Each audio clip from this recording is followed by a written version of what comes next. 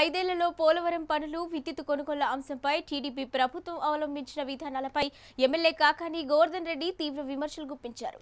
గత పాలకుల అక్రమాలను వెలుగులోకి తెస్తుంటే చంద్రబాబు ఓర్వలేకే ప్రభుత్వంపై బురద జల్లుతున్నారని అన్నారు. గత ప్రభుత్వం విద్యుత్ కొనుగోళ్ల విషయంలో కూడా అనేక అక్రమాలకు పాల్పడిందన్నారు. చంద్రబాబు ప్రభుత్వం తనకు అనుకూలమైన 3 కంపెనీల నుంచి కొనుగోలు చేసి అక్రమాలకు పాల్పడిందన్నారు.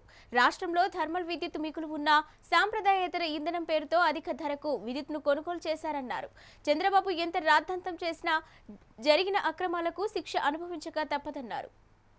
కాంగ్రెస్ పార్టీ అధికారంలోకి వచ్చిన తర్వాత జగన్మోహన్ రెడ్డి గారు ముఖ్యమంత్రిగా బాధ్యతలు స్వీకరించిన తర్వాత గత ప్రభుత్వంలో ఏదన్నా దుబారా జరిగినా ఏదన్నా పొరపాట్లు జరిగి ఉన్నా వాటన్నిటినీ సరిదిద్ది ప్రజలకు సంబంధించినటువంటి ఆస్తిపాస్తులకి లేదా ప్రజలకు సంబంధించి ఎటువంటి నష్టం జరగకుండా చూడాలనేటువంటి ఆలోచన లక్ష్యంతో నూతన ప్రక్రియకు శ్రీకారం చుట్టి అనేక రకాలైనటువంటి కార్యక్రమాలని ఈరోజు ఆయన చేపట్టడం జరుగుతుంది. పోలవరంకు సంబంధించి ప్రతిపక్షంలో ఉన్నప్పుడు అనేక సందర్భాల్లో జగన్మోహన్ రెడ్డి గారు చెప్పడం జరిగింది.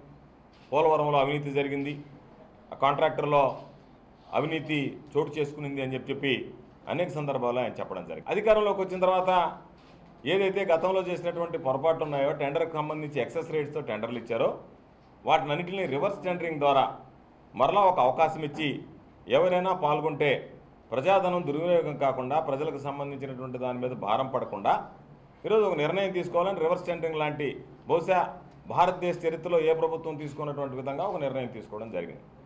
ఈరోజు రివర్స్ టెండరింగ్ ఈ వీడియో మీకు నచ్చినట్లయితే లైక్ చేయండి, షేర్ చేయండి. మరిన్ని వీడియోల కోసం మా ఛానల్ను సబ్స్క్రైబ్ చేయండి.